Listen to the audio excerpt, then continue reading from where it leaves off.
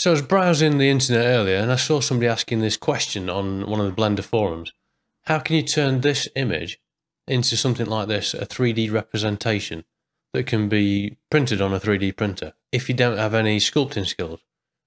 So the way I would recommend to do it in that scenario is if you go into Blender, go into the preferences and just type in images. Make sure you check images as planes, and this will allow you to, if you press the Shift A button, to bring in an image under the image menu, images as planes. Choose your image you want to work with, that you want to convert, and if you just turn on the overlays to texture mode, you can see it's brought that image in on a plane. What we'll do now is we're going to displace it using that image. So we're going to the modifiers and we're going to add a subdivision surface and give this 10. And we'll just change it to simple mode, although that did look quite good. But anyway, simple mode. And you can see now if we turn off optimal display, we've got a huge amount, well, not a huge amount, but we've got a nice amount of detail. So I'm going to apply this, Control A. I'll come back in solid mode. We'll turn off the texture, we don't need to see that. We'll add a displacement modifier. And we'll click New and choose to use UV coordinates, so it uses the same coordinates as the image. Click on this little icon to show the texture tab. And make sure it's set to type as image or movie. And we've got the image in the scene now because the images planes texture add-on brought that in. So if you click on this drop down, we can choose test image. So that's way too much. We go back to the modifier and turn this to 0.006 or something like that. The more subdivisions, the more detail you're going to get, but this is fine for the demonstration purposes. I'm going to apply this and I'm going to go in Sculpt Mode. So tab and then Sculpt Mode. And what I want to do is make sure that I can't move any of the details around on the X and Y axis. So I need to lock those by going to the Tool section. Under the Symmetry, just click on X and Y to lock those.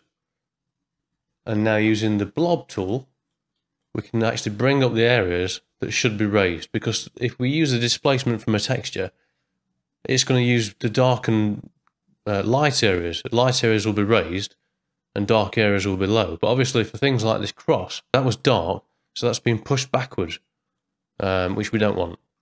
So all we're going to do now is go around the model with the Blob tool on, right click, turn magnify off to make sure the vertices don't get scrunched up. We'll turn the strength down to make it easier to work with. What we can do now is we can start drawing the bits that need to be raised up. And if there are bits that need to be lowered, we can hold Control and do the same thing. So bring up the cheeks, bring up that nose area, we'll probably bring it in around here. And just work through it doing this until you're happy with the result. I'm not going to do a great job. I just want to demonstrate the principle of the technique. So I'll do a very basic job.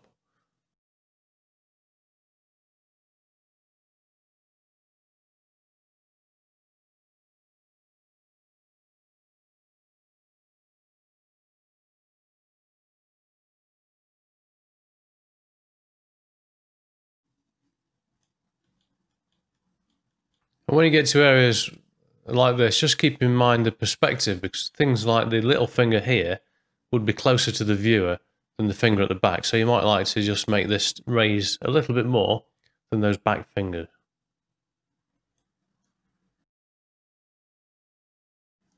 And you can change the size of the brush with the F, and you can change the fall off with Shift F.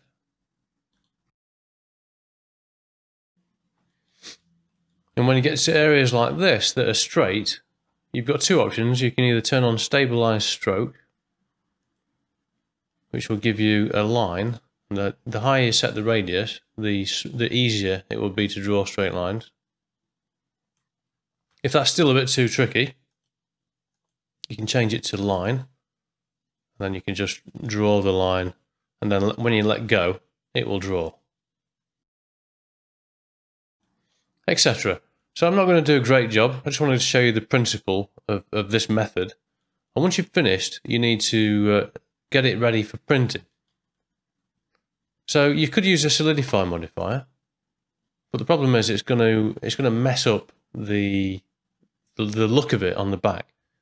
So if you want it to be sort of, look nice on the back as well as the front, rather than using the solidify modifier, which is going to do this sort of thing,